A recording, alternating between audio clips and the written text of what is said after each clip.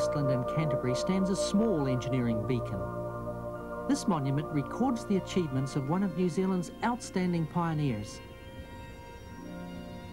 These days, the spine of the Southern Alps is an important wilderness area contributing to the great variety of New Zealand landscape that makes the country such a tourist attraction.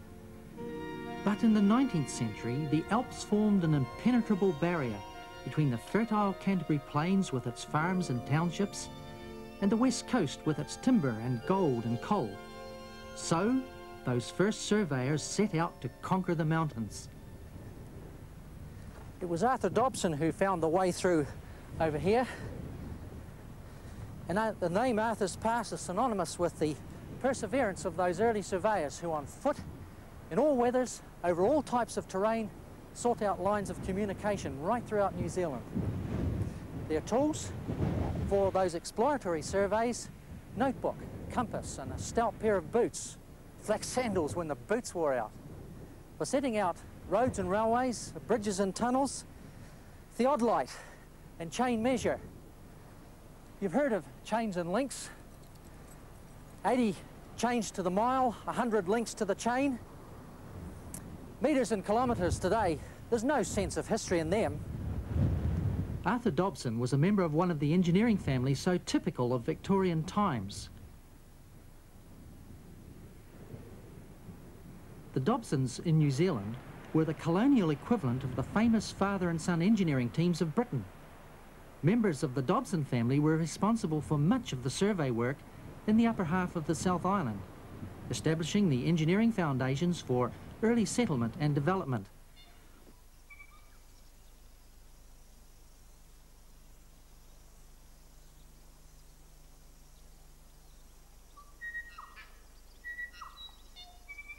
But even before the Dobsons' West Coast connection, this sort of work was going on all over New Zealand, often through the thickest bush country.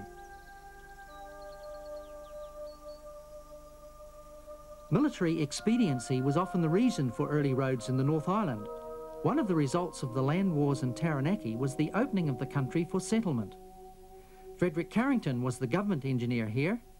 He was a great admirer of Roman engineering techniques. How did the Romans build their roads? You're right, straight across country. Carrington got away with this here because the centuries past activity of Mount Egmont cast great layers of volcanic ash over this countryside, ideal soil for cutting roads through. It was an era of pick, shovel and wheelbarrow engineering. But it's not only the alignment that's important. What makes a road last is the attention given to the foundations and to the road pavement. Road construction followed the principles of the great Victorian roadmaker John McAdam. Keep the surface waterproof and the native soil will carry the weight of traffic without the need for heavy foundations. Early road engineers had to master the engineering materials of a geologically young country, pushing roads through difficult terrain. So began a tradition for lightly constructed but easily maintained roading.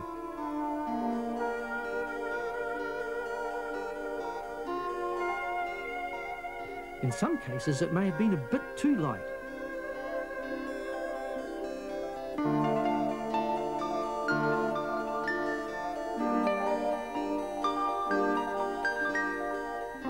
By the 20th century, New Zealand's road network was one of the most extensive in the world on a mileage per head of population basis.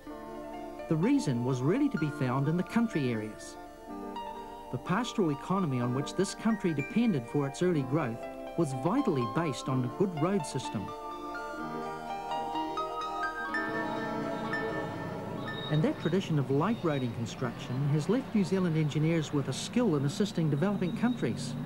This gives them an advantage over their colleagues in Europe and America used to heavier roading methods.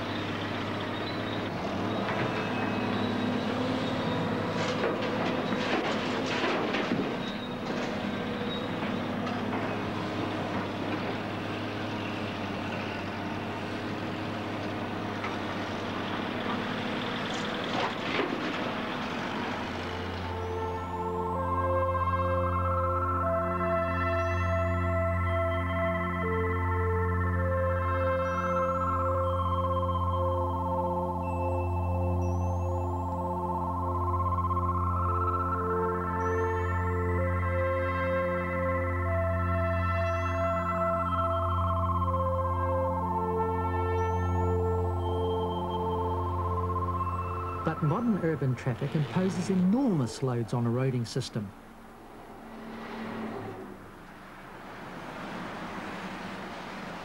The last 30 years have seen the development of motorway design and construction equal to any in the world.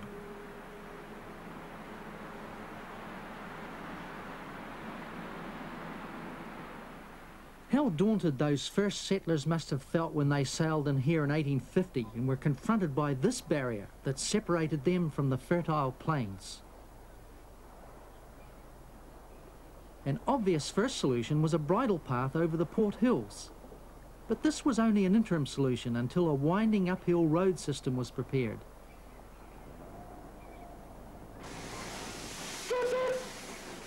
But to the pioneer engineers, it was steel roads that were the technology of the future. The railway boom in Britain had reached its peak, and the enterprising settlers in Canterbury arrived full of enthusiasm for this new form of transport.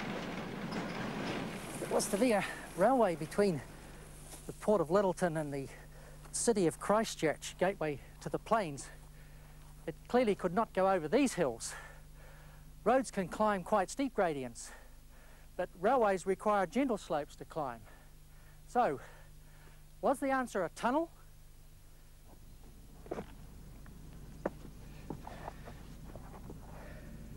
The provincial engineer was Edward Dobson, father of young Arthur, the discoverer of Arthur's Pass, the gateway to Westland, way over there. Dobson recommended a tunnel. He took his tunnel proposal all the way back to Britain to confer with Robert Stephenson, the great British railway engineer. Stephenson endorsed the idea. The decision to build the Port Hills Tunnel was an extraordinary one. The cost of £200,000 was enormous, for the population of Canterbury was at the time less than 10,000 people. This was one of the earliest rock tunnels in the world, certainly the first to be carved through the thick wall of an extinct volcano.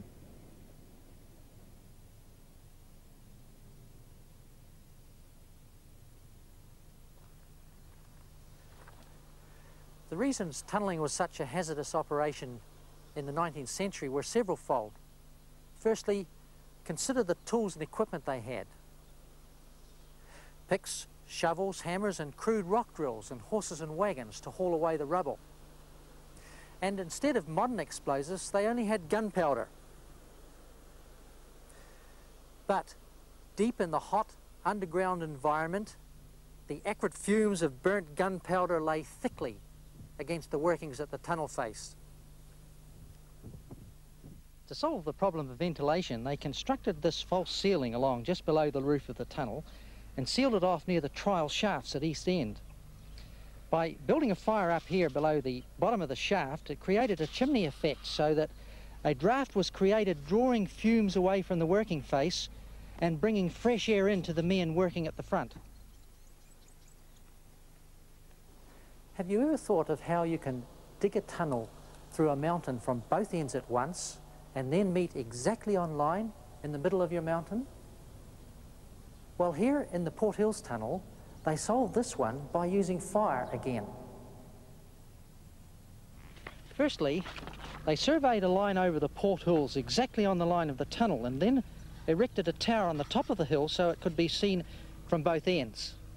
By setting up a theodolite at either end of the tunnel, they could sight up to the tower and then carry that line of sight into the tunnel. Thereby signalling to an assistant down near the working face in the dark, who held a lit candle, we could place the candle exactly over the centre line and then drive a peg into the floor of the tunnel right on line. It was an idea that was simple but effective, as in fact many engineering solutions are. A few years after the Port Hills Tunnel was opened in 1867, a visionary of the time, Julius Vogel, who was colonial treasurer, convinced the government of the day to embark on a massive railway works program right throughout New Zealand. Vogel established a public works department, and 5 years later, contracts were underway for thousands of kilometres of railway construction, financed by huge overseas loans.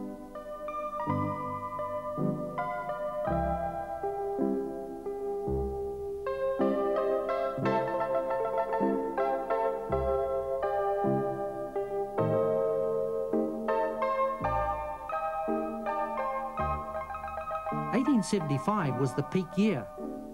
The equivalent of 1.5 kilometres of track was being laid every day. It was an extraordinary effort for a young country, and only 50 years after the very first railway opened in Britain. But it was railways on the cheap, and as we will see later, cheap railway construction had significant implications for the railway engineer of today.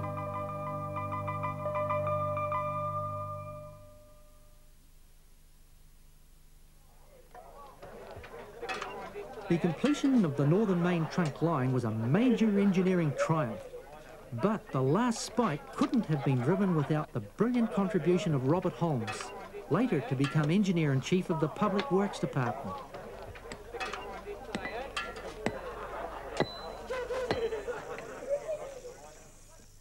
The problem Holmes had was how to come off the high plateau at the foot of Mount Ruapehu down into the valley of the river flowing north to Tauranui. You see, railway gradients are gentle, not like roads that can flow over hill and dale. And a gradient of 1 in 50 was set for the main trunk. That is, for a length travelled of 50 metres, say, you could climb 1 metre. The drop from the plateau was 220 metres. That required a line 11 kilometres long at the gradients of 1 in 50, but the distance up the side of the valley was only 5.5 kilometres. So somehow Holmes had to double the distance of the line. Earlier surveys had been unsatisfactory. Much heavy construction and several major viaducts would have been involved. One afternoon, following a survey of the valley just north of Raurimu, Holmes was sitting down with his survey assistant, pondering over his papers, when suddenly a solution came to him.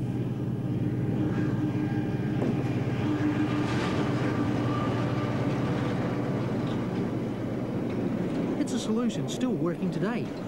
By circling the line around on itself, descent is achieved at the required grade through the use of curves and tunnels. In this way, Holmes doubled the length of line from the plateau top to the valley floor.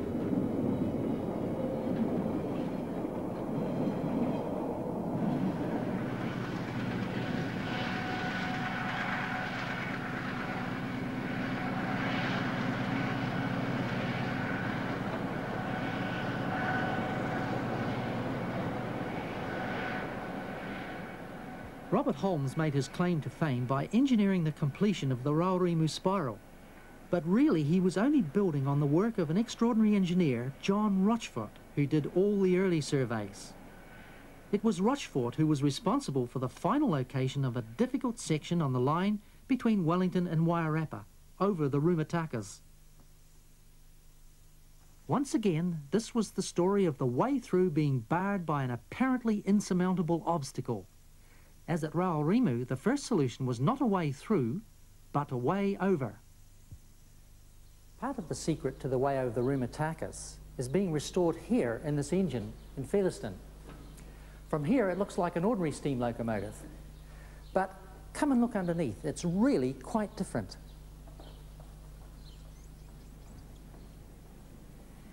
Hidden away here is an extra set of driving wheels. These provided a sideways grip on a central third rail, enabling this sturdy engine to operate up inclines almost twice as steep as conventional types. For 80 years, these Fell engines operated over the sharp curves, steep grades, and 19 tunnels of the Rumataka incline. Originally developed for the Mount Cenis Pass in Europe, they really came into world prominence here in New Zealand. Only one accident occurred in those 80 years. Shortly after the line opened, a windstorm blew a train off the line and timber windbreaks were installed. The Fell system lasted until 1955. And that year, the longest tunnel in the British Commonwealth, in fact at the time it was 14th longest in the world, was opened 7.5 kilometres under the Rumatakas. And the Fell engines then took their place in history.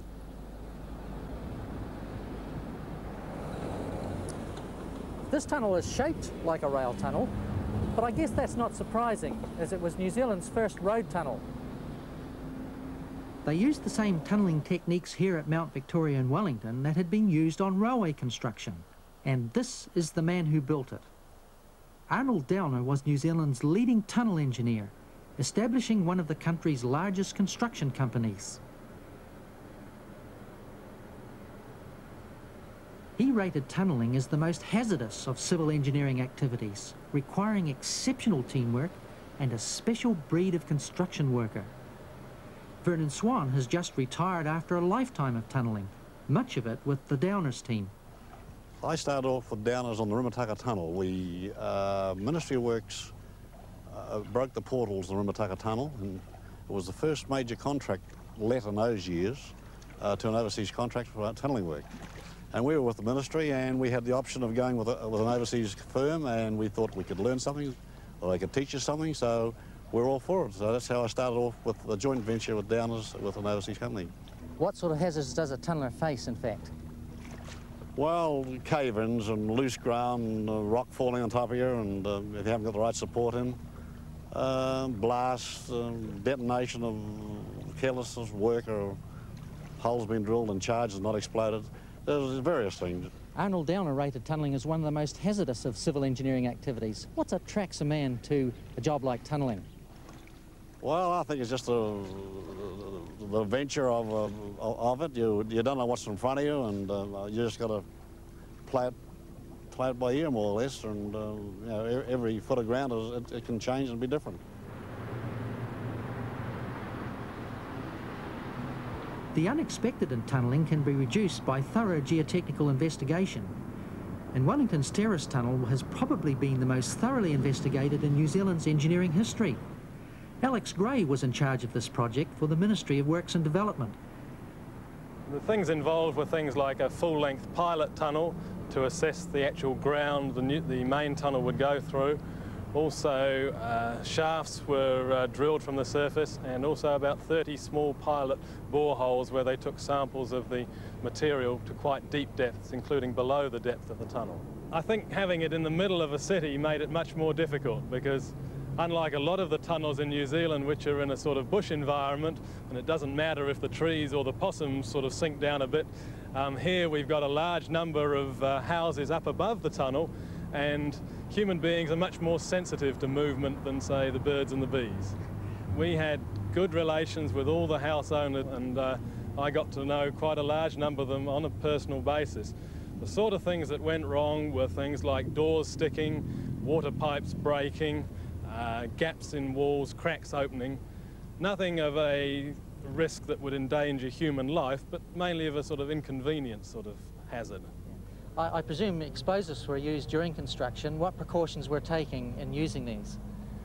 Right. The use of explosives was limited to the absolute minimum necessary to remove the hard rock.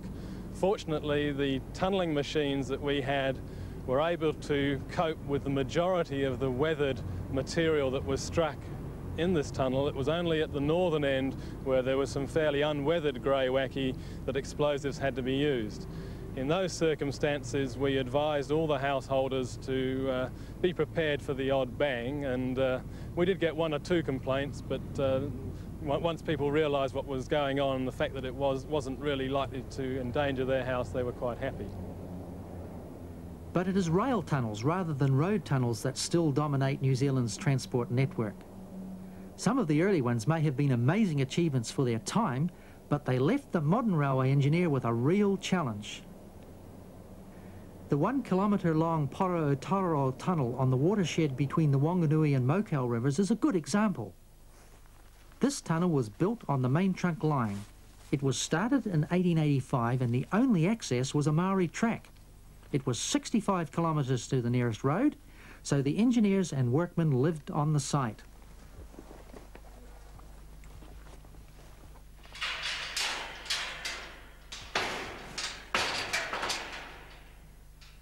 It took 3 years to hand dig that 1 kilometre, another 3 to line it. However, this was still 12 years ahead of the opening of the North Island main trunk. And by the time the rails reached here, the engineering standards of the day had changed and the tunnel wasn't tall enough. So, in 1907, they deepened it. But this is where the real problems began.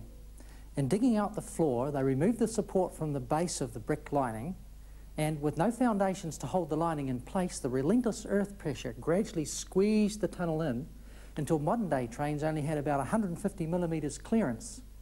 And they had to slow right down in order to avoid swaying and bumping against the walls as they passed through. This was a real constraint on travel time in this area. Now, they could have rebored the tunnel, but that would have disrupted mainline traffic. The answer was a new tunnel nearby. But there were still problems for today's engineers to solve. The ground here is unstable. So the new tunnel at the south end had a series of concrete piles bored deep into the ground on either side, protecting the tunnellers as they burrowed out from the north.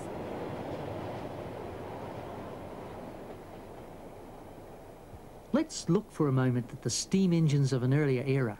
Notice the lines of wheels spreading the weight over the light railway lines and sleepers of those days.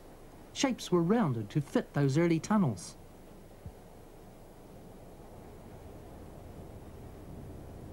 Today's massive diesel-electric engines are not just heavier. The wheels displace the weight towards either end of the locomotive. Heavier, faster trains have resulted in railway engineers like Ray Ryan becoming engaged in a major modernisation program. To cater for the heavier axle loads, we are now using rails, for instance, that are twice the weight of those used in the Vogel era. We're using concrete sleepers.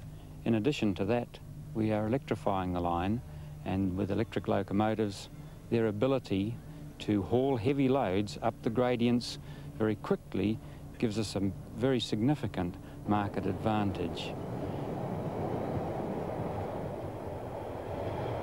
And from the civil engineering point of view, widening cuttings, strengthening bridges to withstand earthquake forces, enlarging culverts, reliability is an important factor.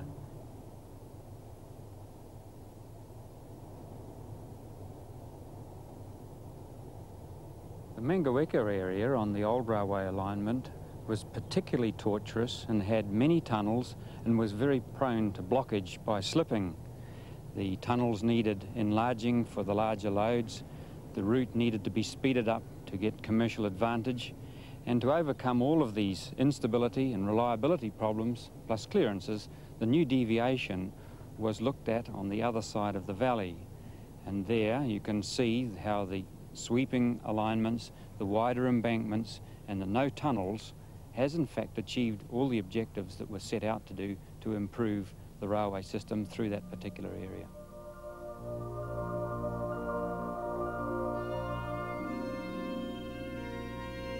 The necessity for viaducts such as this has been the nature of New Zealand's young and vigorous geological history.